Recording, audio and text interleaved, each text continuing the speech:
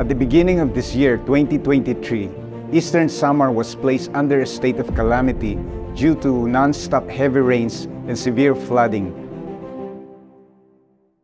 Thousands of people were affected and had to evacuate. Thank God for our network churches, who are also our NLCOM coordinators in that area. They were able to do a quick assessment and were able to respond. We may not have been there physically to help, but through them, we were able to give out 260 relief food packs. That is 260 families helped. And because of your continuous generosity, together, we made this happen.